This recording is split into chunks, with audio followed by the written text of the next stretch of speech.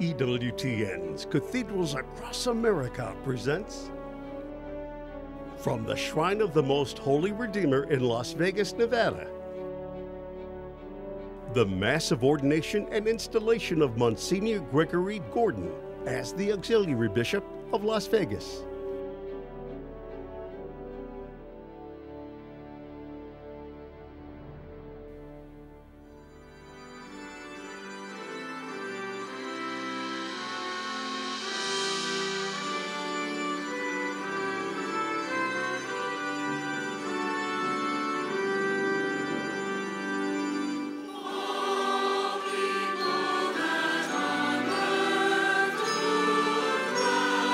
See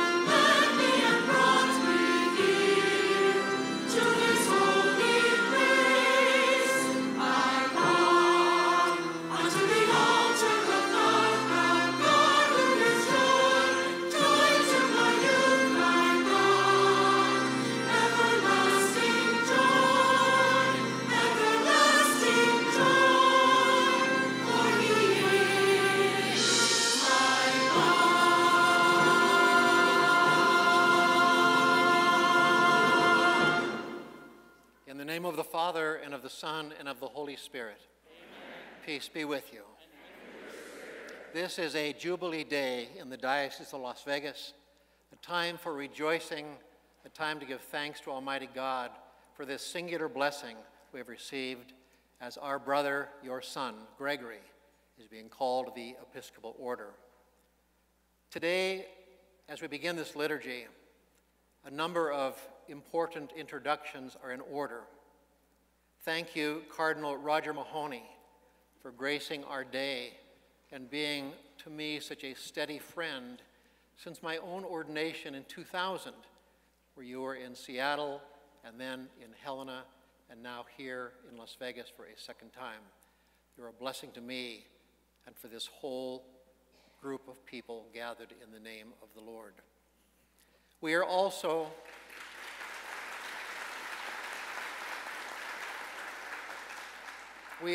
blessed by the presence of His Excellency Archbishop Christophe Pierre, the Apostolic Nuncio of the United States, the personal representative of our beloved Holy Father. Archbishop's second visit to the diocese is today, and by his presence, we're connected not only to the Universal Church, but also to the See of Peter. The Archbishop has been appointed in 2016 to the United States, but has served in Mexico 9 years, in Uganda, in Haiti, a seasoned, loving, visionary leader. Please give a warm Las Vegas welcome to His Excellency Archbishop Pierre.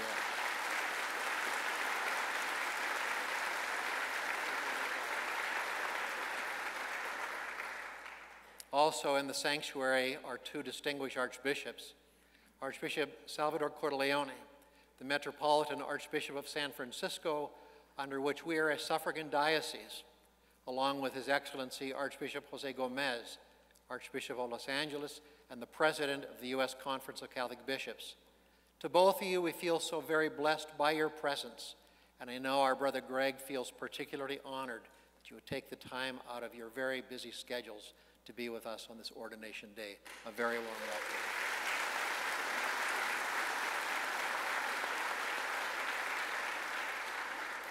Last year, our diocese celebrated its Silver Jubilee, marking 25 years as a diocese.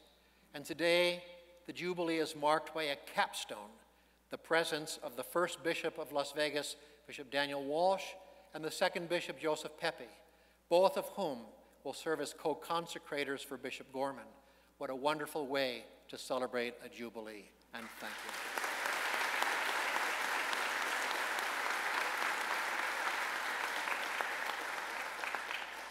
In the bishop-elect's name, I want to express particular thanks to the 18 brother bishops who were present on his ordination day to welcome him into the College of Bishops as the newest member of the American hierarchy. What an honor to have so many bishops here, and a warm welcome to all of you.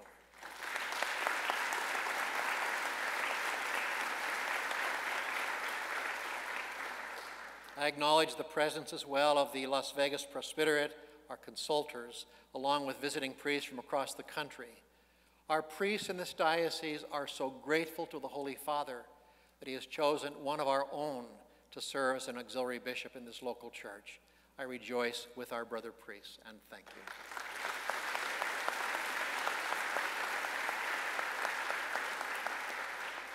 To the deacons and religious, to so many who are serving in parishes and our institutions, carrying out hidden works of mercy, to the knights and dames of the Equestrian Order of the Holy Sepulchre, the Knights of Columbus, the Knights and Ladies of Peter Claver, the Catholic laity from all across this 34,000 square mile diocese, to the ecumenical leaders, civic leaders, and in a very special way, to Greg's family. Mother is here. You have made this possible, Mrs. Gordon.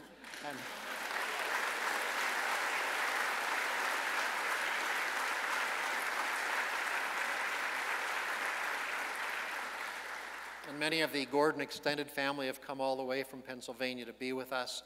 Special blessings to your late husband, Bill, who of course is here in spirit. We come together as God's family on this holy day. Let us now humbly acknowledge our sins and so prepare ourselves to celebrate the sacred mysteries.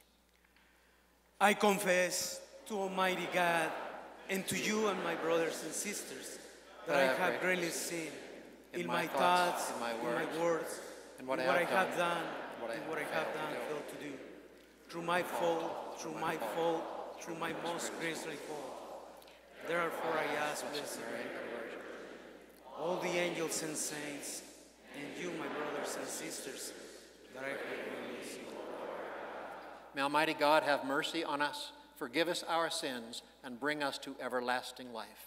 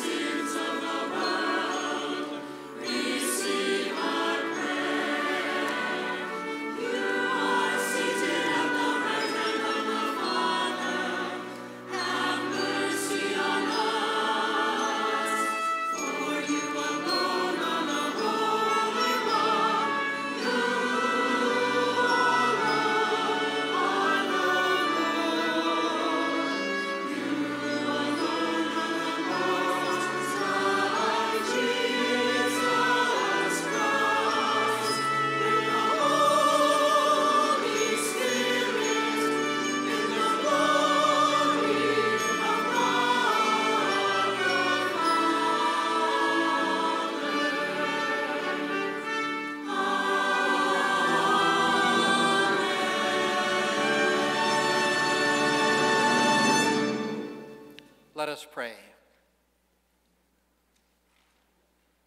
O God, eternal shepherd, who governing your flock with watchful care, choose to join Gregory, your servant and priest, to the College of Bishops this day. Grant, we pray, that by his holiness of life, he may everywhere prove to be a true witness to Christ, who lives and reigns with you in the unity of the Holy Spirit, one God, forever and ever.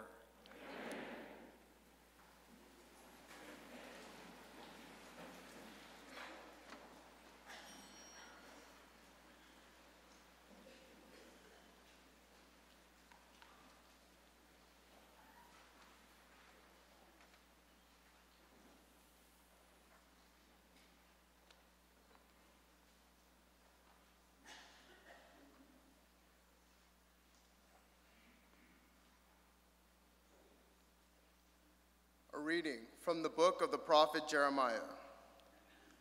The word of the Lord came to me, thus: before I formed you in the womb, I knew you.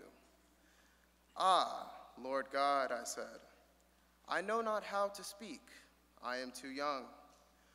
But the Lord answered me, say not, I am too young. To whomever I send you, you shall go. Whatever I command you, you shall speak. Have no fear before them, because I am with you to deliver you, says the Lord. Then the Lord extended his hand and touched my mouth, saying, See, I place my words in your mouth. The word of the Lord.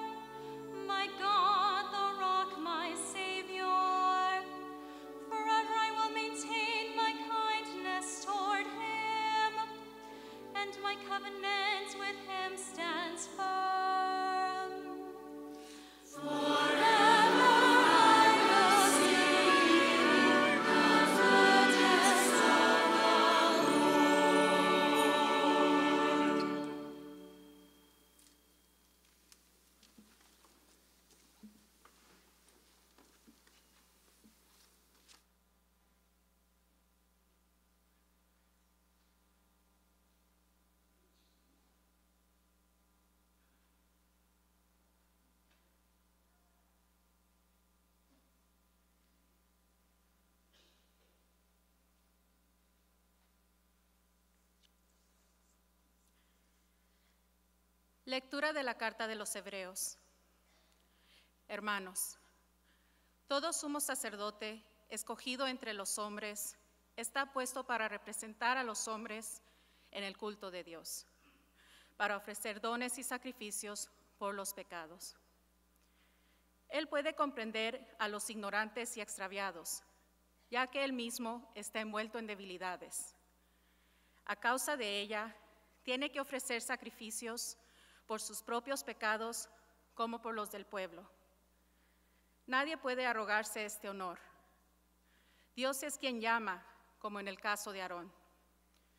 Tampoco Cristo se confirió a sí mismo la dignidad de sumo sacerdote, sino aquel que le dijo: Tú eres mi hijo, yo te he engendrado hoy. O como dice otro pasaje de la Escritura: Tú eres sacerdote eterno, según el rito de Melquisedec. Cristo, en los días de su vida mortal, a gritos y con lágrimas, presentó oraciones y súplicas al que podía salvarlo de la muerte, cuando en su angustia fue escuchado. Él, a pesar de ser hijo, aprendió sufriendo a obedecer, y llevado a la consumación, se ha convertido para todos los que le obedecen el autor de salvación eterna.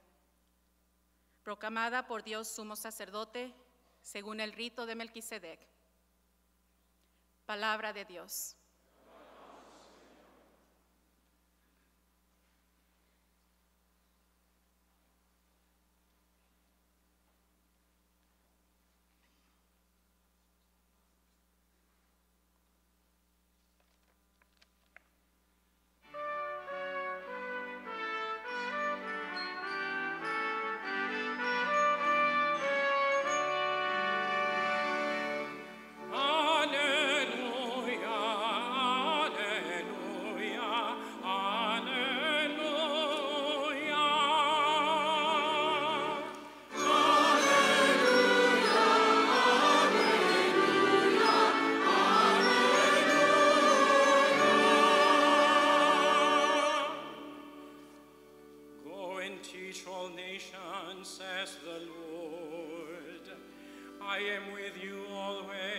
Until the end of the world.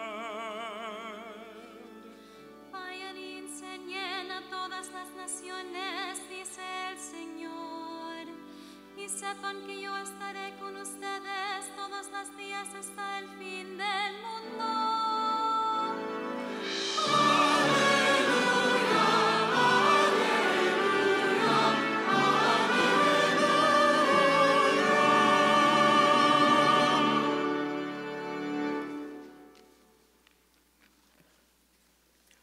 The Lord be with you. A reading from the Holy Gospel according to John.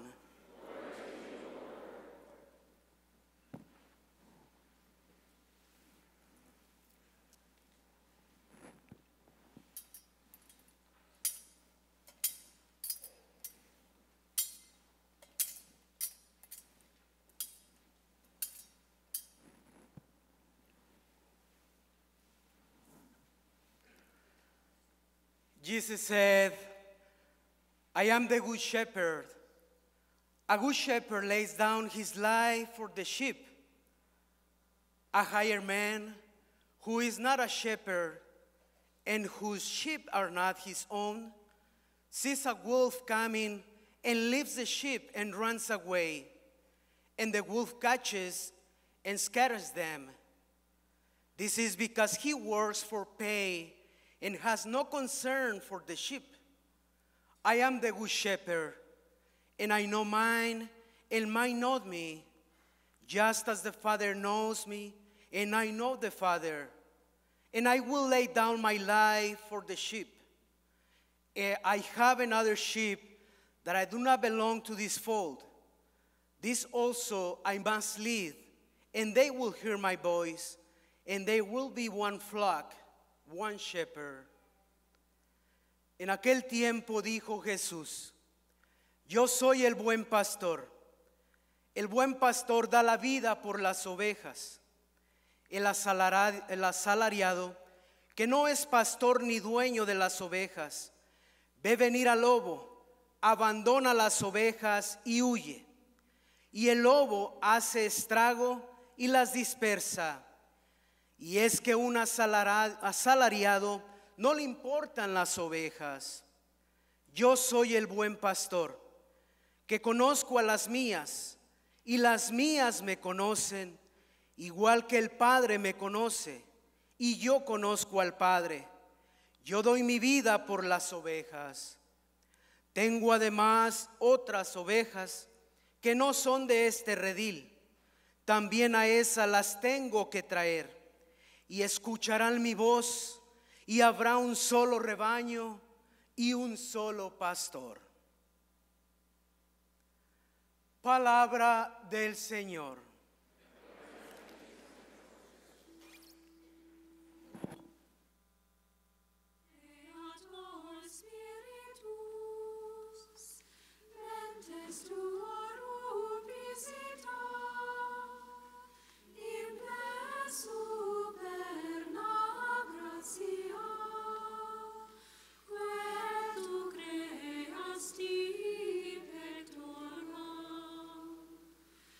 We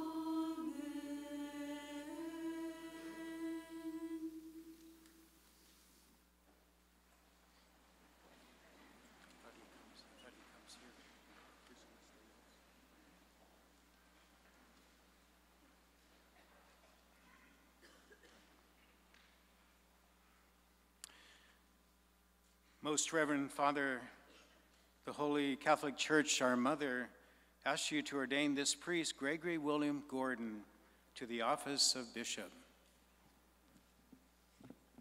Reverendísimo Padre, la Santa Iglesia Católica, nuestra Madre, pide que ordenes a este presbítero, Gregory William Gordon, al oficio de obispo. Have you a mandate from the Apostolic See? We have. Lo tenemos. Let it be read.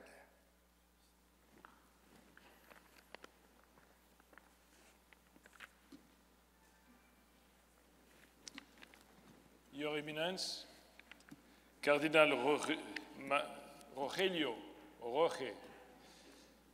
Mahoney, Your Excellency Metropolitan Archbishop Salvatore Cordileone, this is an Italian name, specialmente Cordileone, no? Your Excellency Archbishop Jose Gomez, Archbishop of Los Angeles, this is a Mexican name. Bishop George Thomas, Your Excellency Bishop Emeritus Joseph Pepe, another Italian name. My God. But finally, Your Excellency Daniel Walsh, no mistake. Your Excellency Auxiliary Bishop-elect Gordon, my brother Archbishops and Bishops, dear priests, deacons, consecrated religious and lay faithful of the Diocese of Las Vegas, dear friends, as I have the honor to represent the Pope Francis in this country, I'm truly pleased to be with you as Reverend Monsignor Gregory Gordon is ordained to the fullness of the priesthood and begins his ministry as the first auxiliary bishop of Las Vegas and close collaborator to Bishop Thomas. Monsignor Gordon has distinguished himself not only as Vicar General and until recently as pastor of St. Anne Church, but also through his dedication to the Holy See, through his service at the Nunciature under my predecessors. In the Chancellery of the Nunciature, we have a big gallery of all the collaborators of the Nunciature. There are many. And for the last 5 years, I've watched your photo. Now I'm happy to see you face to face. Jesus himself was driven into the desert before he began his public ministry in the Spirit. Your Excellency Bishop-elect Gordon, as you begin your episcopal ministry in Las Vegas, which is experiencing rapid growth in its Catholic population, your zeal for your mission and for pastoral ministry must be guided by the Spirit, so that you may overcome the many challenges to evangelization. One way of overcoming these challenges is by getting to know your flock personally. As you begin your mission, I place before you the words of the Holy Father, which he spoke a few years ago to those to be consecrated as bishops. I quote, "In the church entrusted to you, be faithful custodians and dispensers of the mysteries of Christ. As the Father has placed you at the head of his family, always follow the example of the Good Shepherd, who knows his sheep. Behind every document, there is a person. Behind every letter that you receive, there is a person. May these people be known to you, and may you be capable of knowing them." Do you understand that? Today is the feast of Our Lady of Mount Carmel.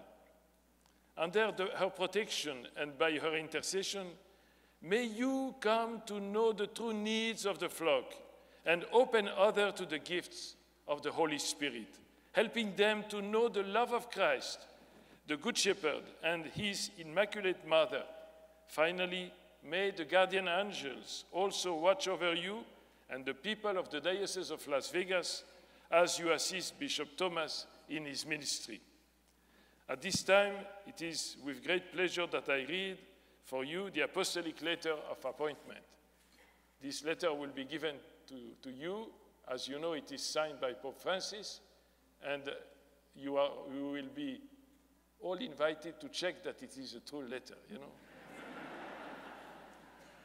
Francis, Bishop, servant of the servants of God, to our beloved son, Gregory William Gordon, from the clergy of the Diocese of Las Vegas, and until now Chancellor and Moderator of the Curia, as well as Vicar General there, appointed auxiliary of the same ecclesial community, and at the same time promoted to the titular see of Nova Pietra.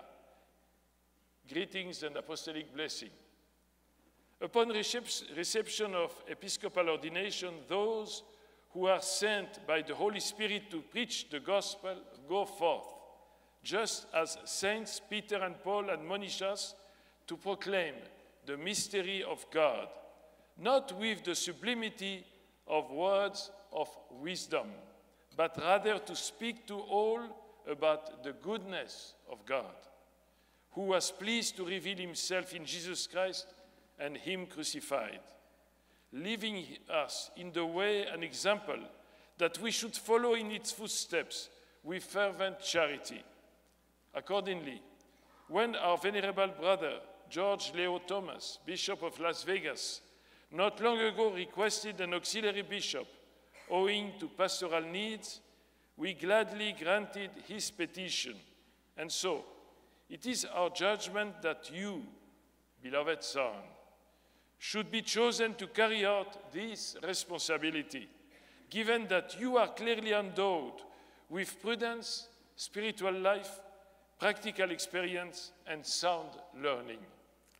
Therefore, upon consultation with the Congregation for Bishops, from the fullness of our apostolic authority, we name you titular Bishop of Nova Pietra, and likewise appoint you auxiliary of the Diocese of Las Vegas, conferring upon you the due rights and imposing the relative obligations in accordance with the norms of the Code of Canon Law. You may receive episcopal ordination from a Catholic bishop anywhere outside the city of Rome, the liturgical norms being observed.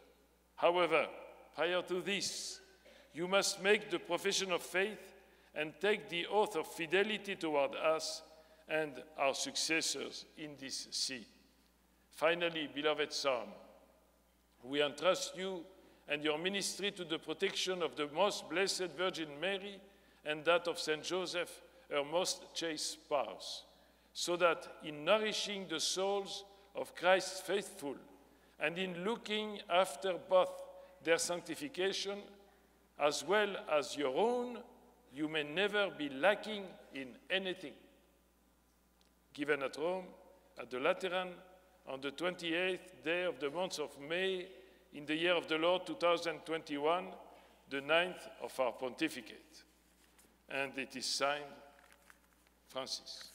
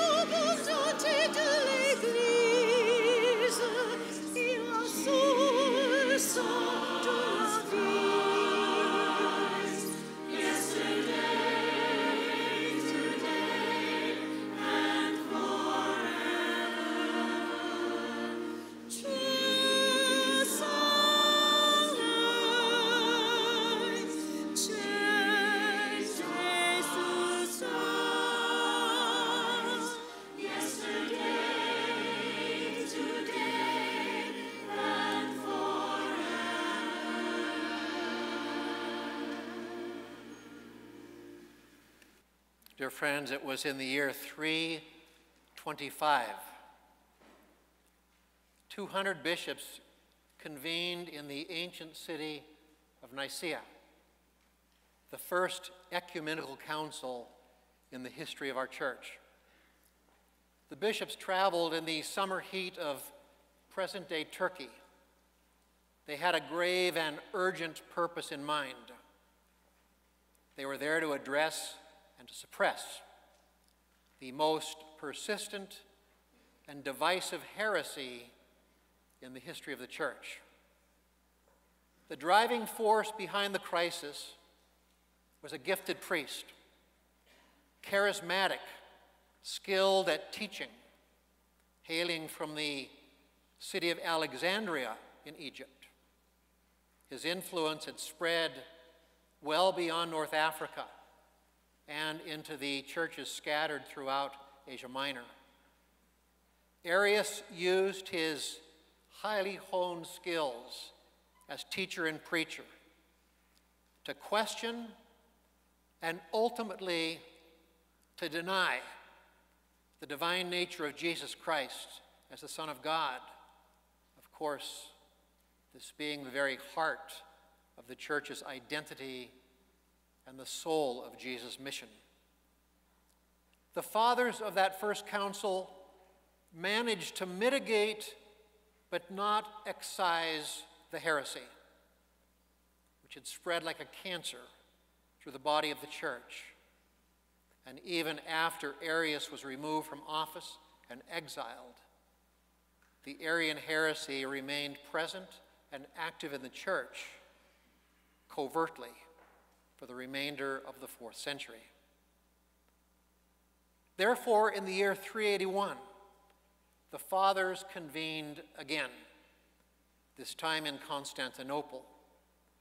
And they gathered to face down this tenacious heresy and to address new conflicts disturbing the life of the church. Those two councils, taken together, inspired what has come to be known as the Great Nicene Creed, a creed conceived in the crucible of crisis and controversy. This, my friends, is the creed we have proclaimed every Sunday and solemnity for the past 1,000 years. The Nicene Creed is proclaimed each week because it is an anchor when the church is tossed about on the rough waters of discord. It has served as a litmus test each time the church encounters new and dangerous forms of heterodoxy. It has been the common ground for years of ecumenical dialogue. It has been a compass and a sextant on the open seas of trouble, always directing the church back to the teachings of the apostles and refocusing her eyes on the morning star that never sets. In the words of St. Ambrose, the Nicene Creed is the ever-present guardian, inspired by the Spirit and tested in the cauldron of crisis. The Creed is the Church's constant reminder to you and me that ours is a Trinitarian faith and that everything we are and do is done in the name of the Father, Son, and Holy Spirit. This creed gives us that blessed assurance that the Spirit of God is present and active in good times and in bad, in days of calm and in nights of crisis, now and until the end of time. Bishop-elect Gordon, embedded in the Nicene Creed, this iconic prayer, are the 4 marks of the church, marks that describe her as one holy Catholic and apostolic, words that capture her deepest and ultimate identity. And I propose to you, in your new life as a bishop, that these 4 marks can serve you well as you find your footing and gain your equilibrium. 4 marks that have the potential to help define the contours of your ministry as our new auxiliary bishop and the newest member of the American hierarchy.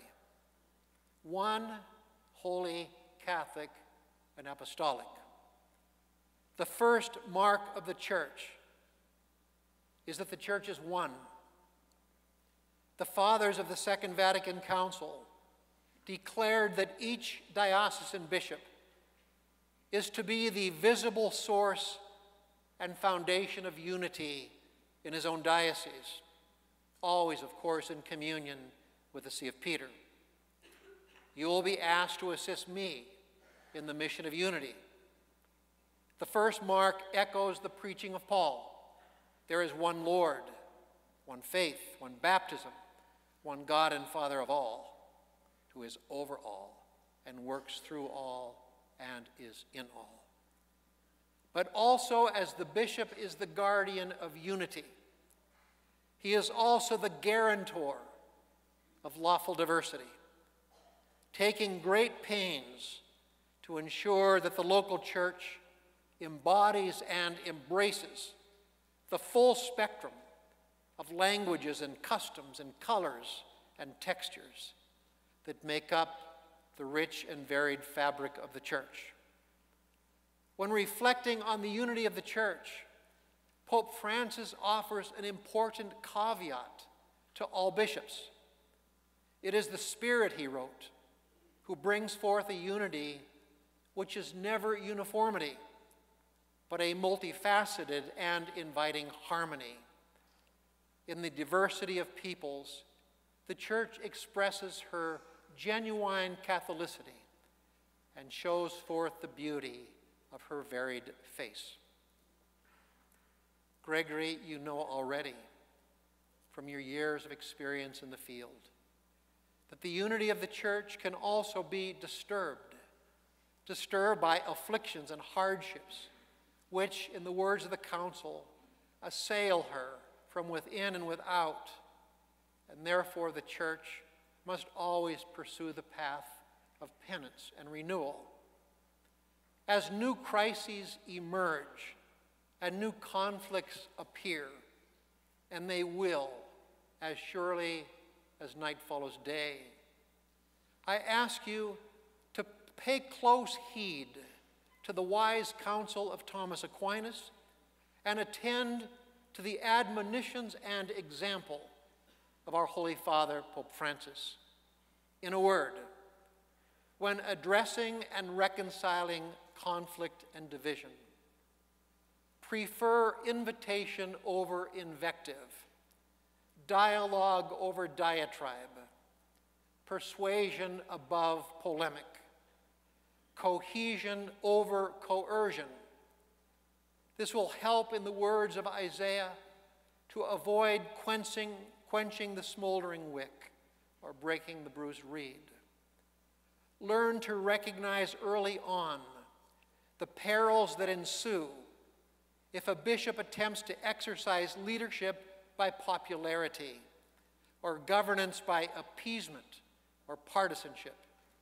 These approaches will ultimately compromise your credibility and destabilize the Church's theological foundations.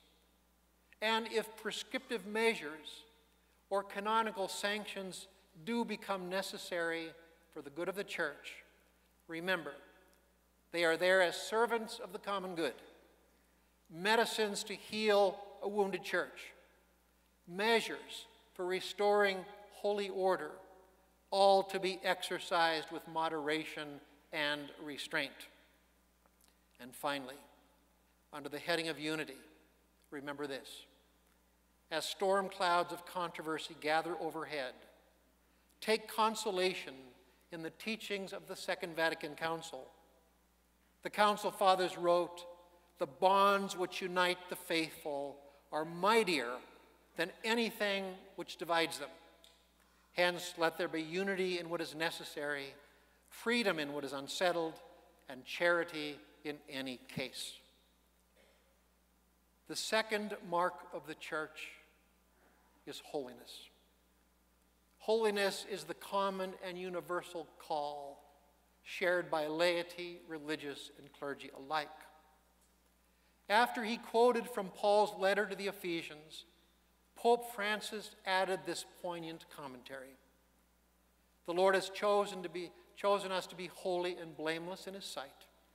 He wants us to be saints and not to settle for a bland and mediocre existence. In your episcopal ministry, Greg, continue to foster an active life of prayer and carry out hidden works of charity, unimpeded by the dissipating demands of episcopal ministry.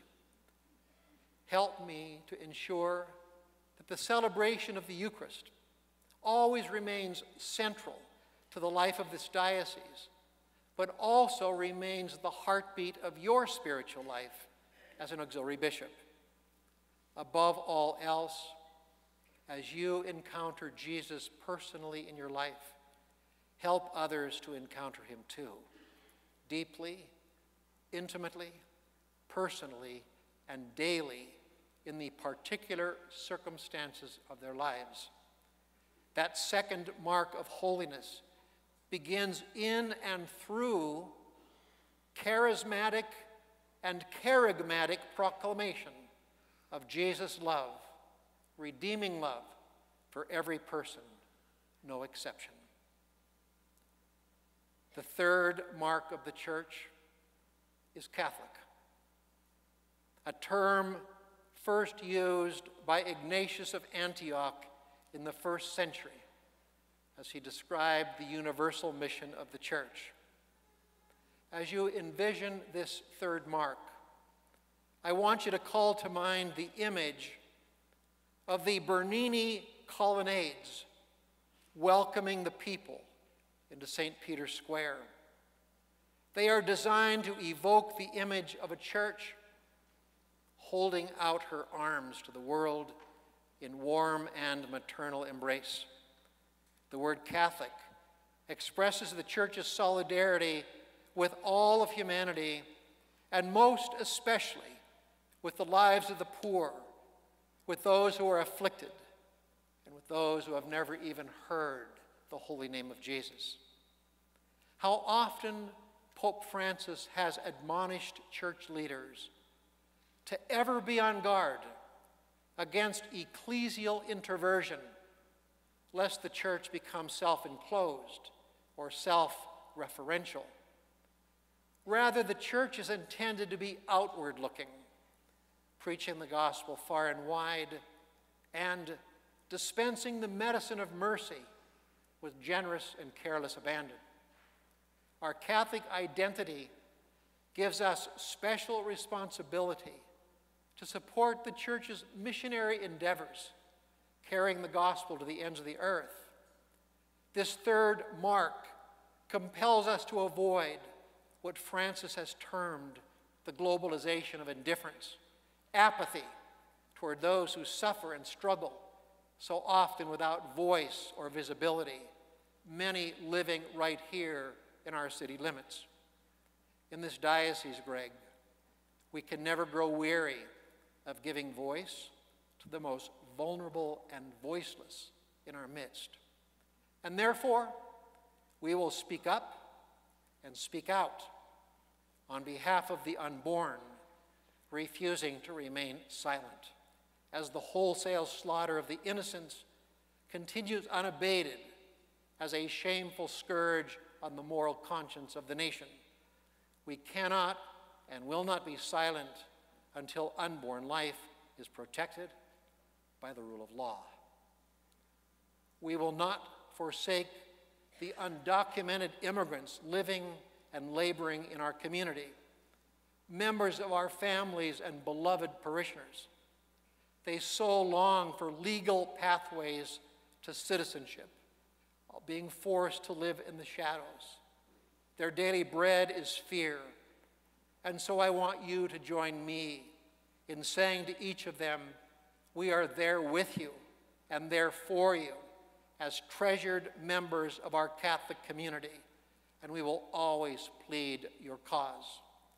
Siempre estaremos aquí para ustedes. Siempre, siempre.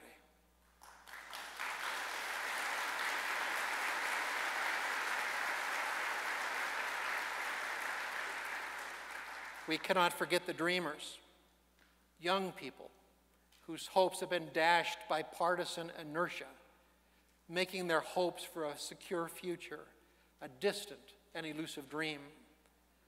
To them I say, we are here for you as your friend and advocate, whether in the halls of government or in the corridors of power, and we will stay with you until your dreams come true.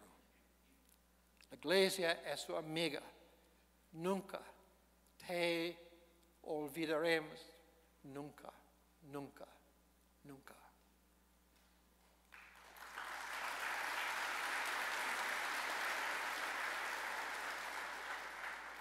Greg, under the banner of Catholic, we can never fail to be moved by the images of homeless, desperate women and men living under our bridges and in city encampments, so often relegated there by undiagnosed mental illness and untreated addiction. How proud I am of the efforts of Catholic Charities, of the State Catholic Conference, and the charitable outreach of so many of our parish communities.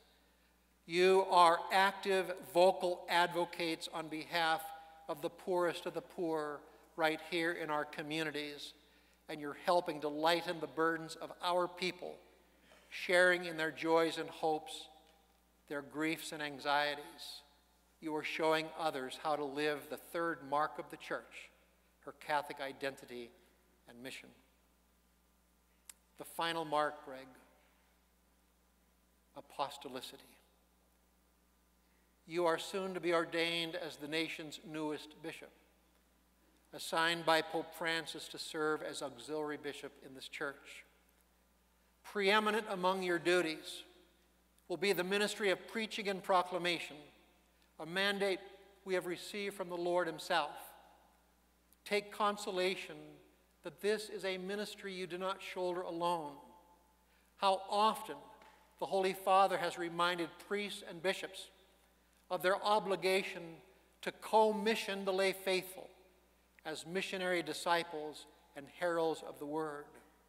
In the words of Pope Francis, the new evangelization calls for the personal involvement on the part of each of the baptized. No exceptions, no exemptions, no abstentions. The mission discipleship of our people is a sleeping giant, awaiting to be awakened and mobilized. It is the key that unlocks the doors to the new evangelization. It is what makes the new evangelization new. Greg, you're being ordained as a successor of the apostles, an office entirely gratuitous and unmerited, except by the will of the one who has chosen you by name. The title you bear is not a title of honor, but one of service, fashioned after the one who came not to be served, but to serve. I make this request of you. Let your ministry be marked by humility and self-abnegation, allowing others to see in you the example of the heart of Jesus, a bishop who actively circulates in and among the people, never losing the common touch, and of course always having special solicitude toward the poor and underserved. In just a few moments, you will lie before this altar and resolve to serve the church in a new way through the power of the Spirit and the laying on of hands. From this day, every Sunday and solemnity into the future, I make this humble request. as you pray the words of the Nicene Creed, I hope that you'll remember and renew and relive and reclaim this blessed moment in your life and in the life of the diocese. God's speed, God's blessings, and God's love from all of us to you. I want to close my words with words drawn from the ordination rite itself, words that reflect powerfully the presence of the Holy Trinity captured in the Creed of Nicaea. Accept this ministry, my brother, in the name of the Father, whose image you represent in the church, in the name of the Son, Jesus, whose office of teacher, priest, and shepherd you will discharge, and in the name of the Holy Spirit, who gives life to the Church of Christ, and by his power strengthens you in your weakness. We ask all these things in the name of Jesus, in whose presence we have gathered, and who is here in our midst as one who serves. Amen, and congratulations.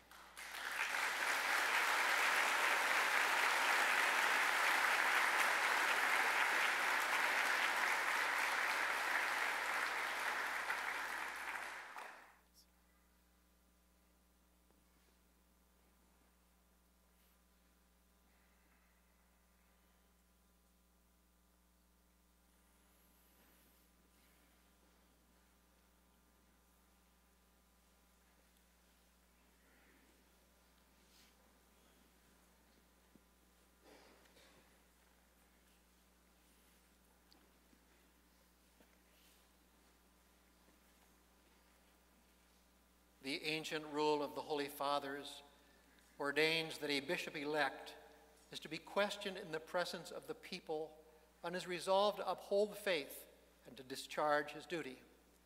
And so, dear Greg, I ask you, do you resolve by the grace of the Holy Spirit to discharge unto death the office entrusted to us by the apostles, which we are about to pass on to you by the laying on of our hands? I do. Do you resolve to preach the gospel of Christ with constancy and fidelity? I do. Do you resolve to guard the deposit of faith entire and incorrupt, as handed down by the apostles and preserved in the church everywhere and at all times? I do. Do you resolve to build up the body of Christ, his church, and to remain in the unity of that body together with the order of bishops, under the authority of the successor of Peter the Apostle? I do. Do you resolve to render obedience faithfully to the successor of blessed Apostle Peter? I do. Do you resolve to guide the holy people of God in the way of salvation as a devoted father and sustain them with the help of your fellow ministers, the priests and deacons? I do. Do you resolve, for the sake of the Lord's name, to be welcoming and merciful to the poor, to strangers, and to all who are in need? I do. To resolve as a good shepherd to seek out the sheep who stray and gather them into the Lord's fold? I do. To resolve to pray without ceasing to Almighty God for the holy people and to carry out the office of high priest without reproach? I do, with the help of God. May God, who has begun the good work in you, bring it to fulfillment.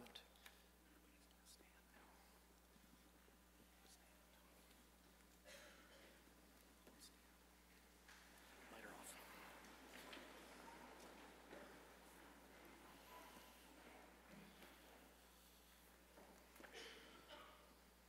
Dearly beloved, let us pray that the kindness of Almighty God in providing for the welfare of the church will grant an abundance of his grace for this, his chosen one. Let us kneel.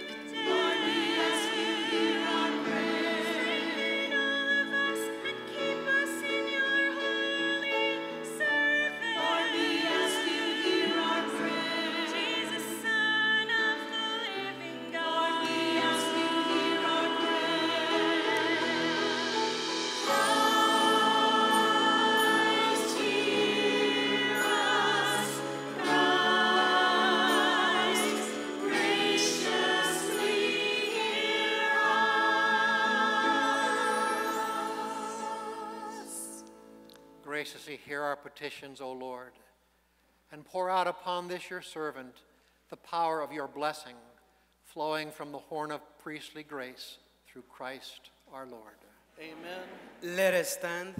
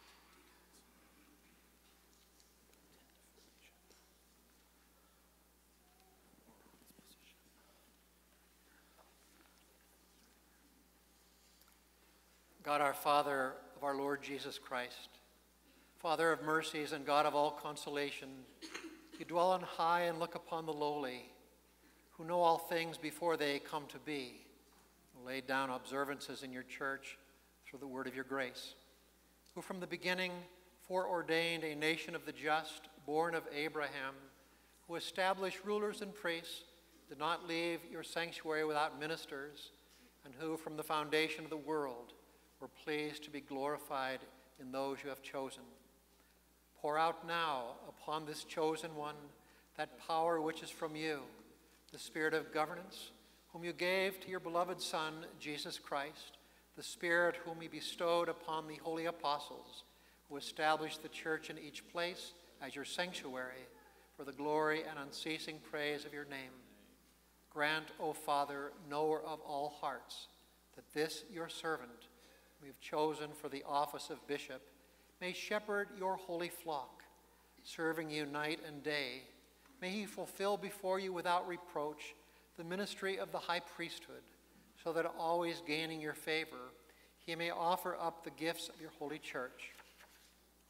Grant that by the power of the Spirit of the high priesthood, he may have the power to forgive sins according to your command, assign offices according to your decree, and loose every bond according to the power given by you to the apostles. May he please you by his meekness and purity of heart, presenting a fragrant offering to you through your Son, Jesus Christ, through whom glory and power and honor are yours, with the Holy Spirit in the Holy Church, now and forever and ever. Amen. Am I seated? Am I seated? Yes, you're seated. Miner's on.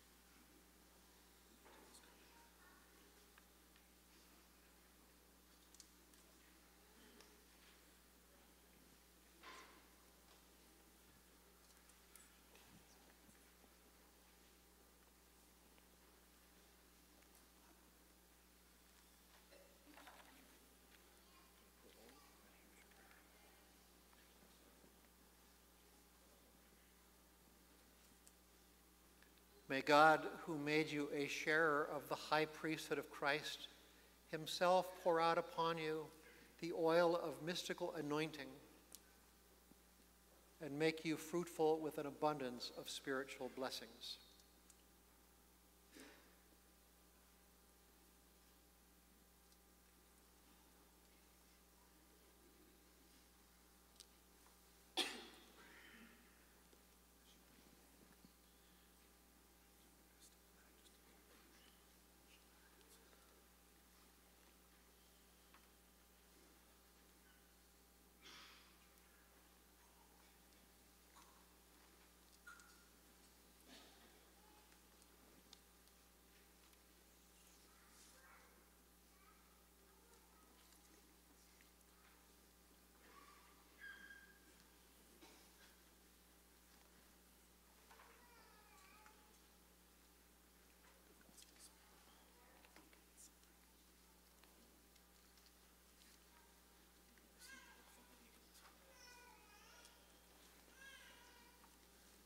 Receive the gospel and preach the word of God with all patience and sound teaching.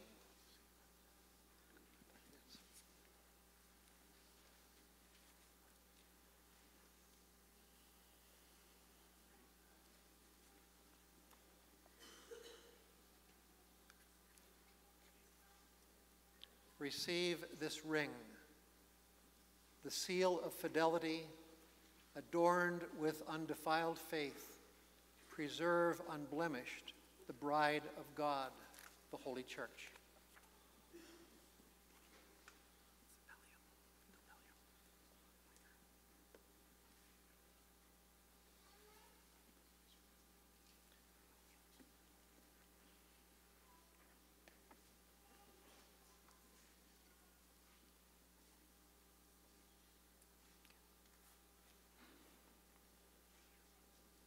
receive the mitre, and may the splendor of holiness shine forth in you, so that when the chief shepherd appears, you may deserve to receive from him an unfading crown of glory.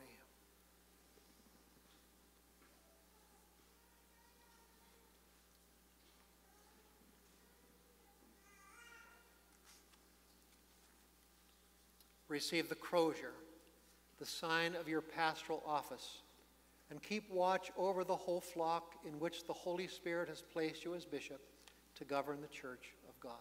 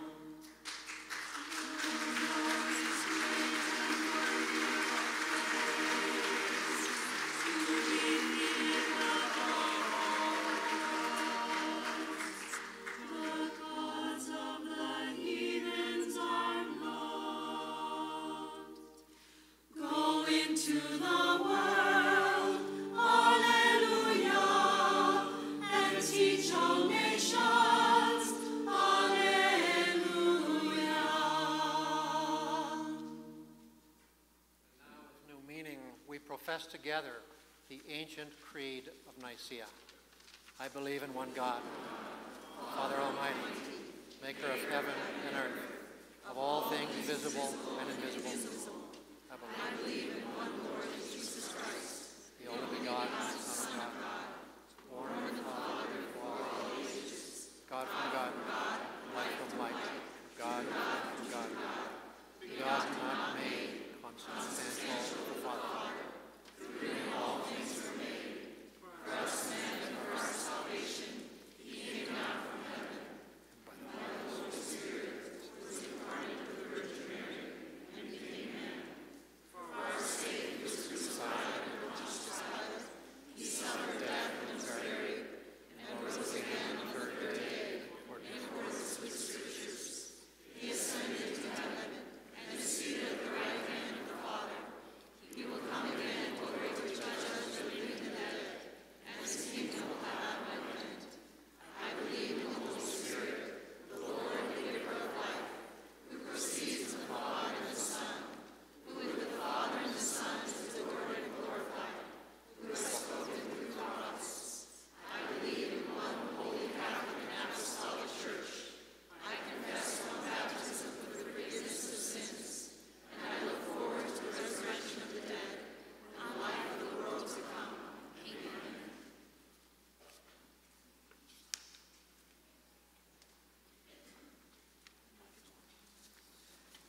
At this time, Bishop Gordon's 13 nieces and nephews will present the gifts of bread and wine, the oblations for the Eucharistic sacrifice.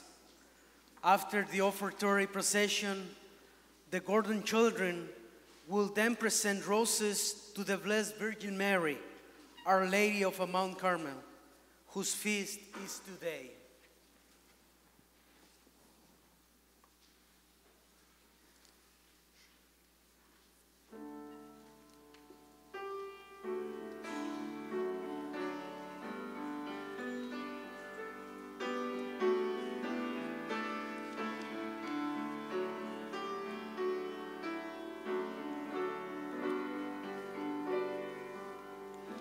Take and receive, O Lord.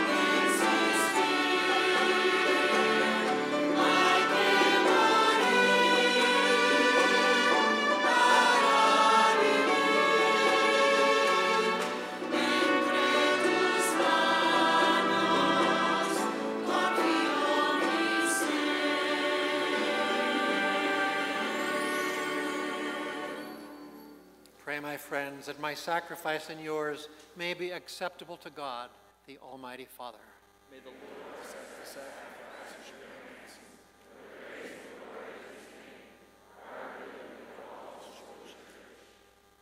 May this oblation, O Lord, which we have presented for your church and for Gregory, your servant and bishop, become an offering acceptable to you and for the good of the flock.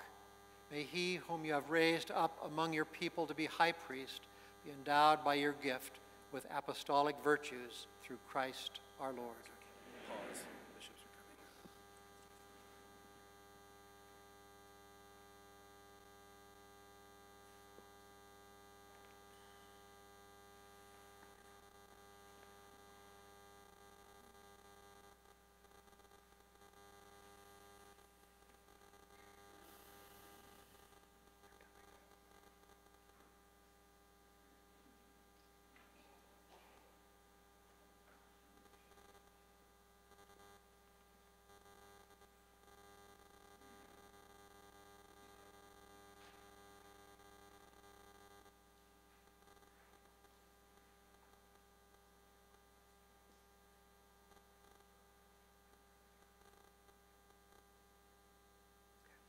The Lord be with you.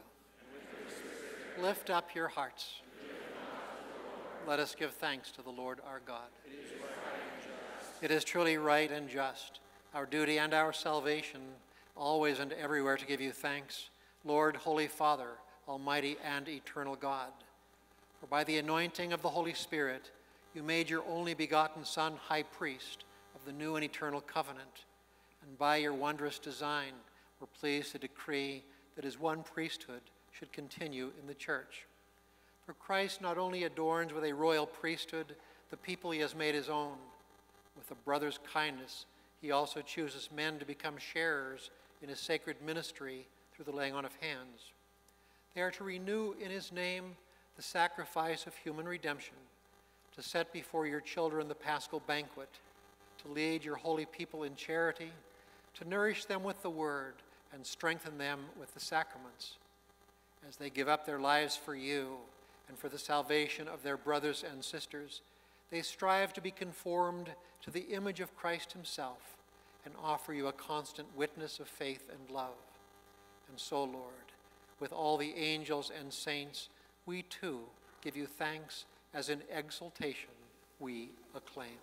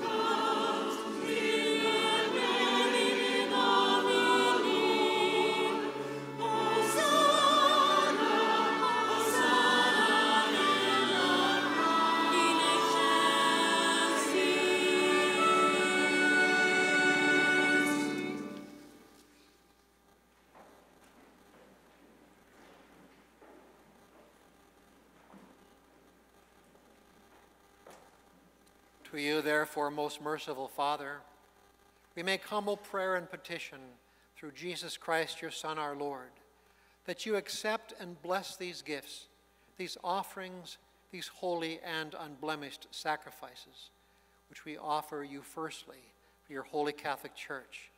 Be pleased to grant her peace, to guard, unite, and govern her throughout the whole world, together with your servant Francis, our Pope, mere unworthy servant, Gregory, our assistant bishop, and all those who, holding to the truth, hand on the Catholic and apostolic faith. Remember, Lord, your servants, and all gathered here, whose faith and devotion are known to you. For them we offer you this sacrifice of praise, or they offer it for themselves, and all who are dear to them, for the redemption of their souls, in the hope of health and well-being, and paying their homage to you, the eternal God, living and true.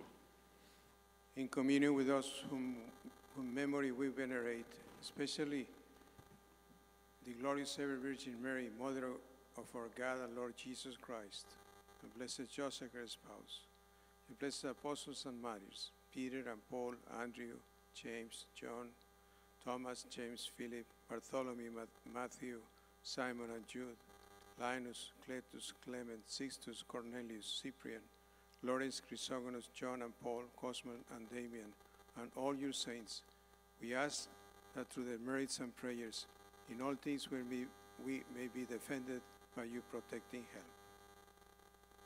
Therefore, O Lord, we pray, graciously accept this oblation of our service, that of your whole family, which we make to you, and also for your servant Gregory, whom we have been pleased to raise to the order of bishops, and in your mercy keep safe your gifts in him, so that what he has received by divine commission he may fulfill by divine assistance through Christ our Lord.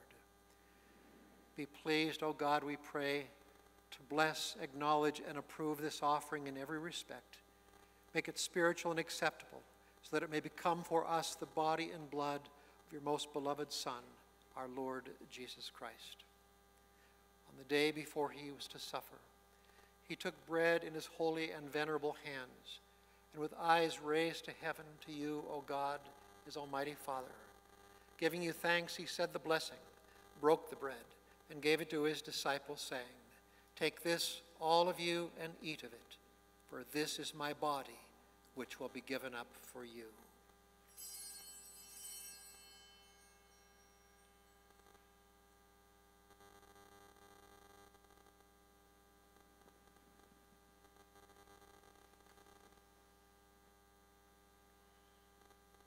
In a similar way, when supper was ended, he took this precious chalice in his holy and venerable hands, and once more giving you thanks, he said the blessing and gave the chalice to his disciples, saying, "Take this, all of you, and drink from it, for this is the chalice of my blood, the blood of the new and eternal covenant, which will be poured out for you and for many for the forgiveness of sins.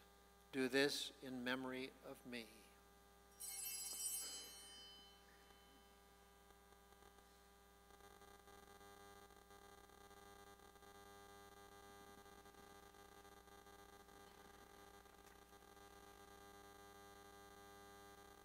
The mystery of faith.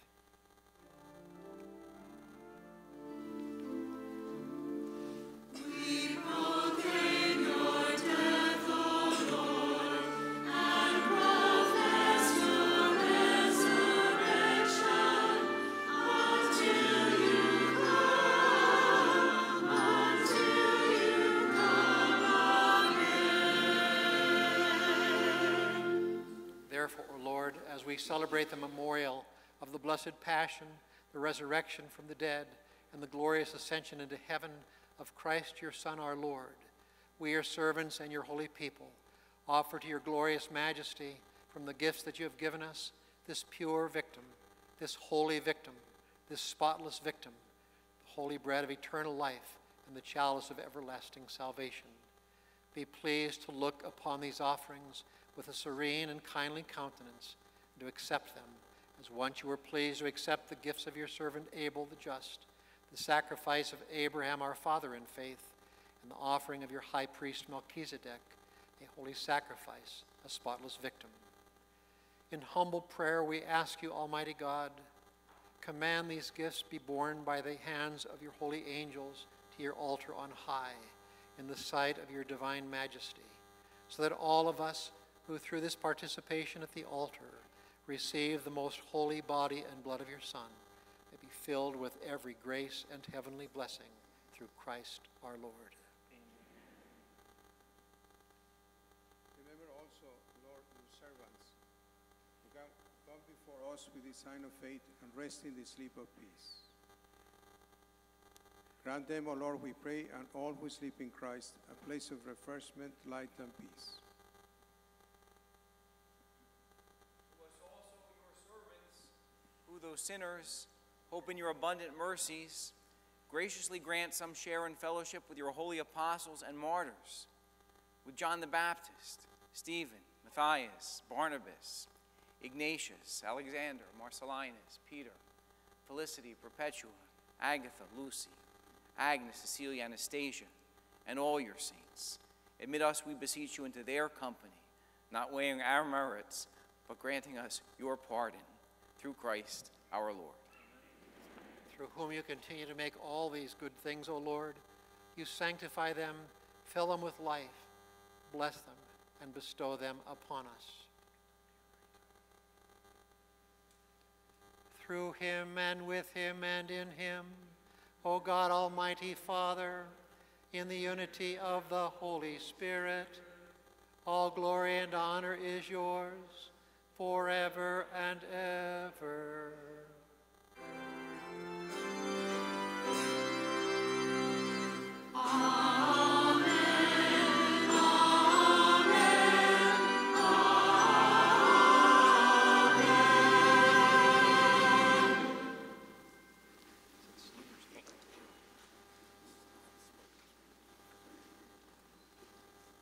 At the Savior's command and formed by divine teaching, we dare to say, Our Father, who art in heaven, hallowed be thy name. Thy kingdom come, thy will be done, on earth as it is in heaven. Give us this day our daily bread, and forgive us our trespasses, as we forgive those who trespass against us. And lead us not into temptation, but deliver us from evil. Deliver us, Lord, we pray, from every evil. Graciously grant peace in our days, that by the help of your mercy we may be always free from sin and safe from all distress, as we await the blessed hope and the coming of our Savior, Jesus Christ. Lord Jesus Christ, who said to your apostles, Peace I leave you, my peace I give you, look not on our sins, but on the faith of your church, and graciously grant her peace and unity in accordance with your will, who live and reign forever and ever. Amen. The peace of the Lord be with each one of you. And with your spirit. Let us offer each other the sign of peace. Peace be with you. Peace be Christ forever. That's a nice thing too. Yeah, y'all forever peace. We're really honored you're here. That's so great. That's so great. Joe, thank you. Beautiful. Yeah, thank you. Forever peace.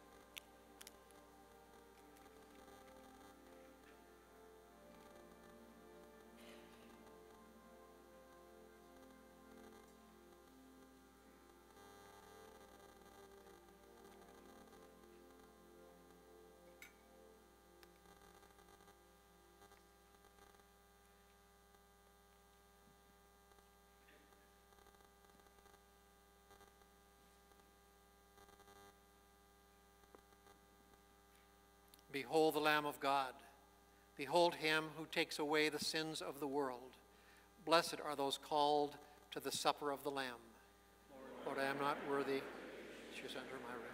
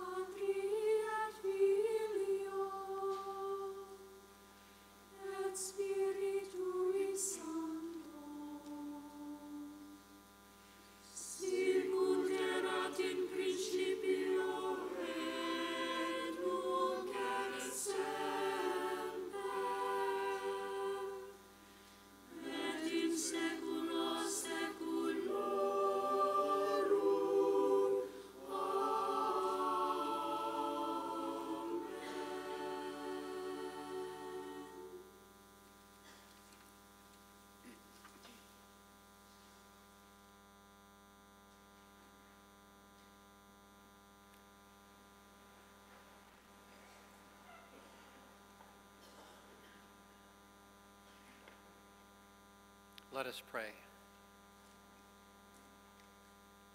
By the power of this sacrament, O Lord, increase the gifts of your grace in Gregory, your servant and bishop, that he may serve you worthily in the pastoral ministry and receive the eternal rewards of a faithful steward through Christ our Lord.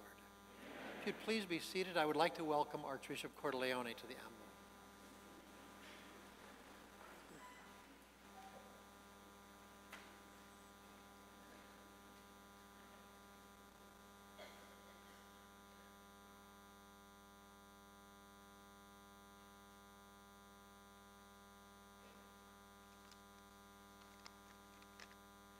Don't worry, it's only one page.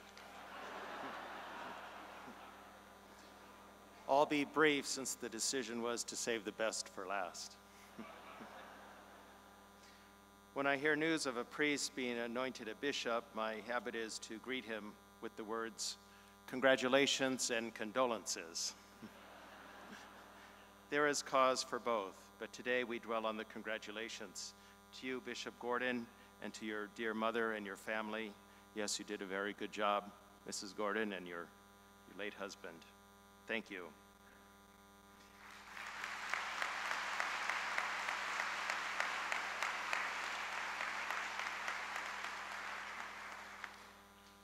If it's not too uppity, I would like to congratulate our own province of San Francisco. Bishop Gordon's ordination is a great contribution to our whole province, especially given the long historical connection between the Archdiocese and the Diocese of Las Vegas, including giving some of your bishops, most notably the very first bishop of Las Vegas, Bishop Walsh, so appropriate that you're with us today. We're very happy you can be here. And also Bishop McFarland before him. But most of all, obviously, the congratulations goes to the Diocese of Las Vegas. And Bishop Thomas, what can I say other than I've never seen such a wide smile on your face as I have today. Congratulations.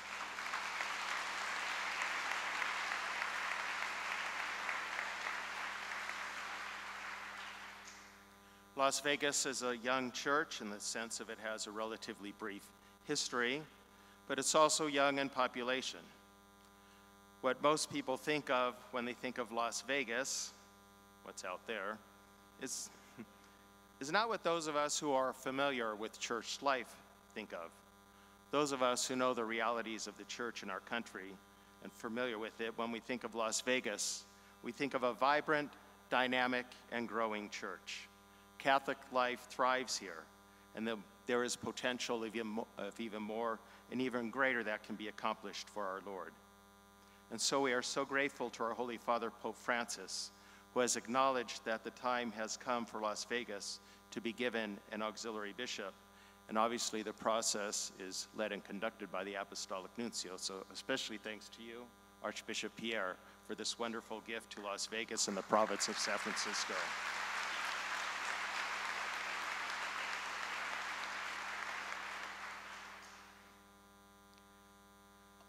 Bishop Gordon, I said congratulations and condolences. You may be thinking that you don't deserve this.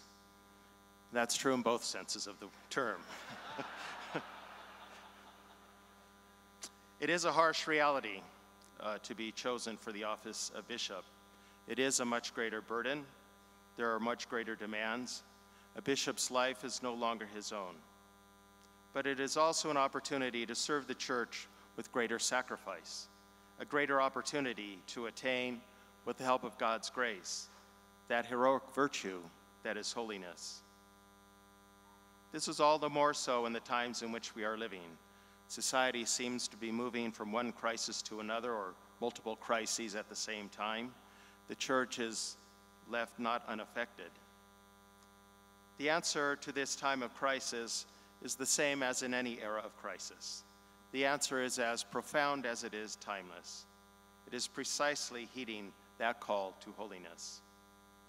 For the bishop, this means his life must be rooted in prayer, so that he may pour out his life in service to the people entrusted to his pastoral care with the sacrificial love of the Father for his family. Bishop Gordon, we are all very happy with you this day in your church. The Holy Father has chosen well, and we promise you our prayers and our support. May God, who has begun the good work in you, bring it to completion.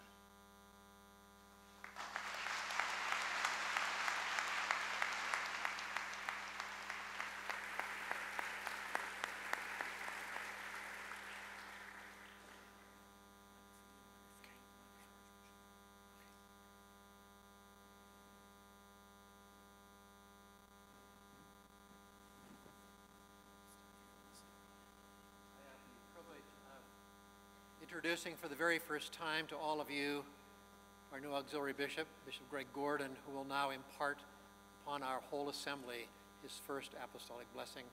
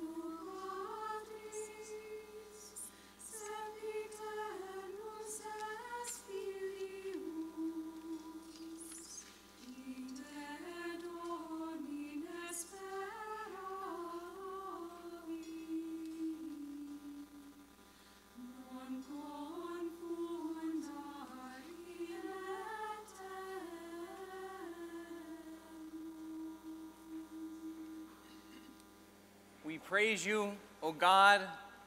We acclaim you, O Lord. That's what our choir was chanting. And thank you for allowing me to impart my first blessing to you. Last year, 2020, was the Diocese of Las Vegas' 25th anniversary. We're a young church, the second youngest Latin Rite diocese in the United States. Only Laredo in Texas has us beat. Erected in 1995, and we were planning and we were hoping that we could celebrate a jubilee with the Mass, in which Bishop Thomas could be joined with Bishop Pepe and Bishop Walsh, all three bishops of Las Vegas, united with this particular church in prayer. Well, the pandemic prevented that from being realized. But wait 6 months and look around you. Bishop Thomas with Bishop Pepe and Bishop Walsh as consecrator and co-consecrators, and our nuncio, and our Metropolitan Archbishop, and our Bishops' Conference President, and a dozen brother bishops, and a cardinal. Isn't God amazing?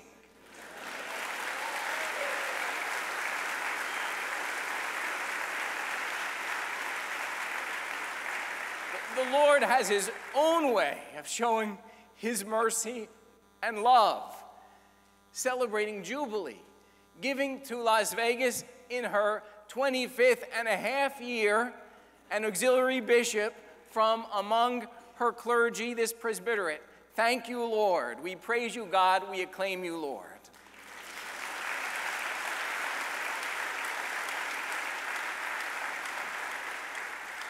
Excellency, Nuncio Pierre,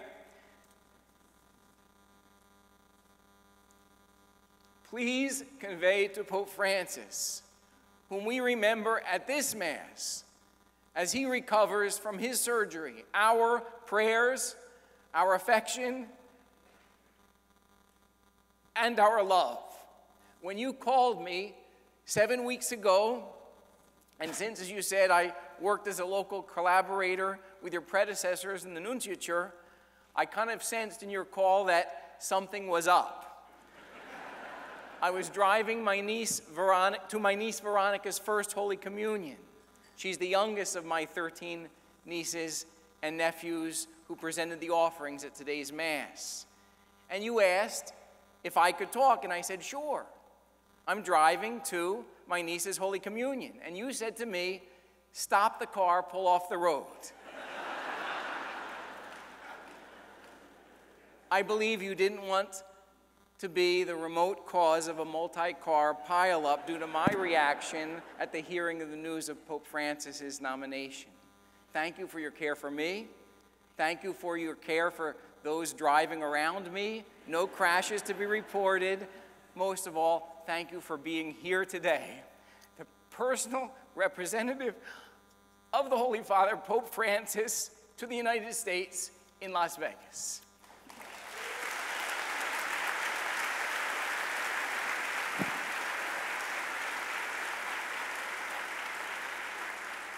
Thank you, Bishop Thomas, for ordaining me and for welcoming me to serve as your first auxiliary bishop, the first auxiliary bishop in Las Vegas and the state of Nevada. We're moving up. Thank you for your beautiful homily. I continue to learn much from you, and I look forward to assisting you and being your collaborator in the Episcopal ministry, teaching, sanctifying, governing, and leading this little flock of 250,000 Catholics, pequeño rebaño, in holiness and to the Lord. And thank you, my family. I have the most supportive family an auxiliary bishop could ever have. Here today, my mother Carol, my brothers and sister David, Karen, Paul, and Rick, and their families, all my nieces and nephews, aunts, uncles, cousin, my godfather, Uncle Bob Panasio, my late father, Dr. William Gordon, my grandparents, my great-grandmother have gone home to the Lord, but I know they are with me in prayer. The family is the school of faith. The family is the school of love. I, my brothers, and I have been blessed to have been raised in a strong, loving, faith-filled family. What a great blessing that is. Thank you.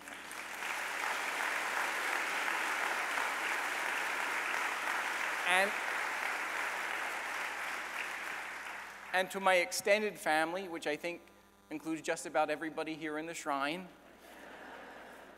all the priests and deacons of the Diocese of Las Vegas, and even when we were the Diocese of Reno in Las Vegas, we're a blessed presbyterate, small but mighty. I thank you for your fraternal support with me these past 33 years.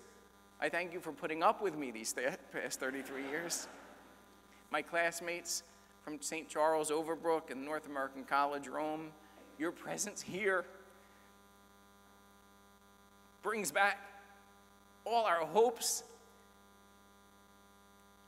and dreams since the seminary. And all the people from our parishes and apostolates where I've served in the diocese, in particular where I've been pastor. St. Christopher's, North Las Vegas. St. Francis of Assisi, Henderson. St. Anne's, Las Vegas. Serving the Lord together, we truly became a family, families of faith. And here we have with us other apostolates, the Knights and Ladies of St. Peter Claver, Knights of Columbus, Catholic Daughters, Knights and Dames of the Holy Sepulchre, and the Catholic Medical Association, St. Thomas More Society, representing various apostolates of the diocese. And I believe laity from all 34 parishes and missions in the diocese, scattered over 39,000 square miles. Thank you for coming from near and far to be with me on this day.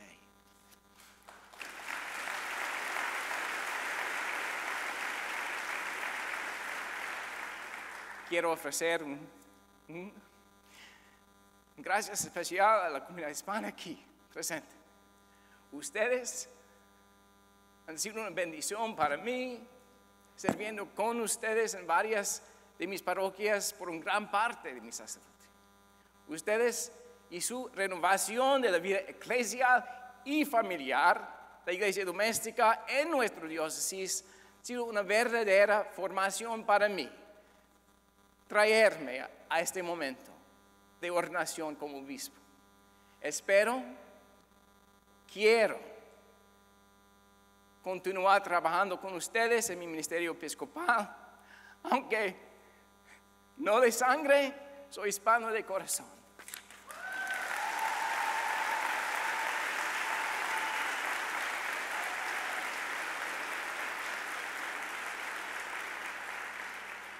And our consecrated religious sisters and brothers. One family of which I became a part was the Carmelite family, the Carmel of Jesus, Mary, and Joseph when they were in Las Vegas. I was their chaplain. This is a true story. They would remember me on my ordination day, January 16th. And I said to Mother Teresa and the other sisters one day, you know, I have no saint's feast day on my anniversary. And Mother said to me, so that's okay.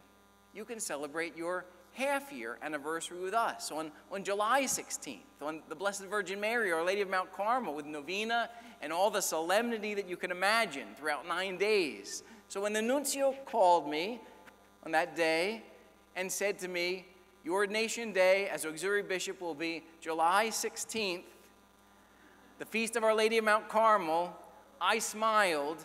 You couldn't, Excellency, see my smile over the phone because we weren't using FaceTime or doing anything like that.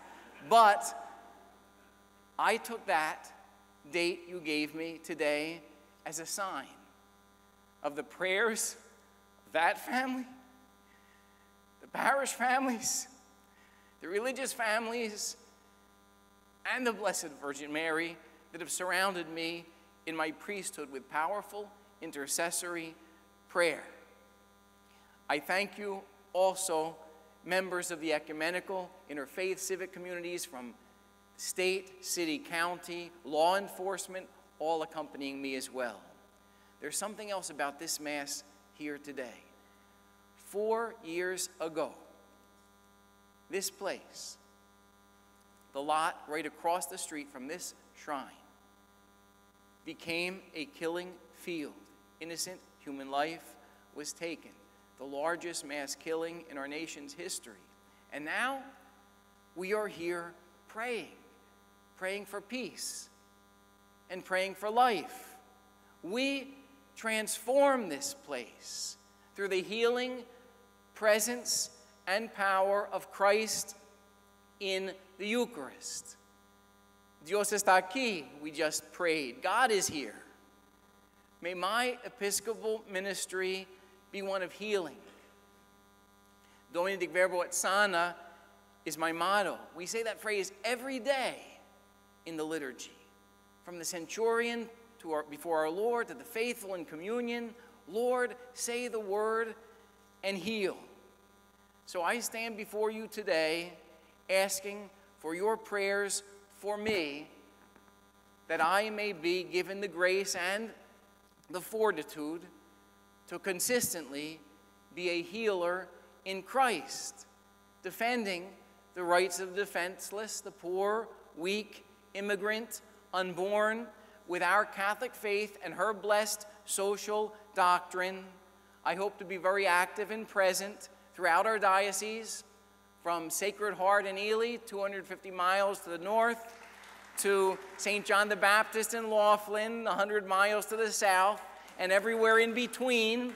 I hope to share the Lord's love with all as much as Padre Francisco Garces did, our missionary and martyr here in this place 245 years ago. Beyond this diocese, be assured, I will be a close collaborator with my brother bishops in the ecclesial life of our province, San Francisco, our region, Region 11, and our National Episcopal Conference. My dear brothers and sisters, wasn't this a beautiful Mass? Thanks to all.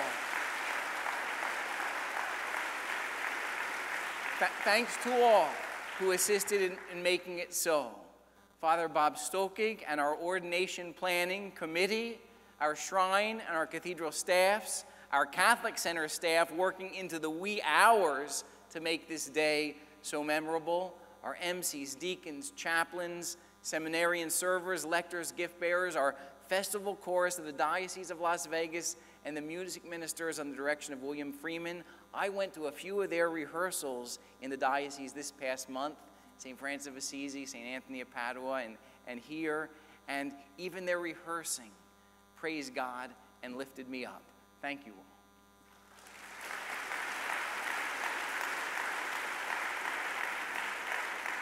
Peace to you in Christ. Let us praise God. Let us acclaim him, Lord.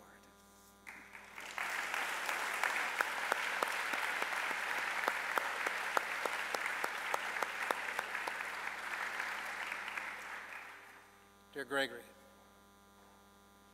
may the Lord bless you and keep you as he has willed to set you as high priest over his people.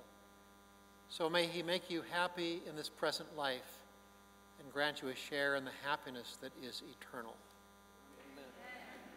May he grant the clergy and people he has chosen to unite by his gracious help be happily governed by his providence and your stewardship for many, many years to come. Amen. May they obey God's commandments, freed from adversity, and may they abound in all that is good, submitting in faith to your ministry, so that they may enjoy peace and tranquility in the present age, and with you be found worthy to share the company of the citizens of eternity. Amen. And may Almighty God bless you, the Father, the Son, and the Holy Spirit. Amen. Go and announce the gospel of the Lord. Thanks be to God.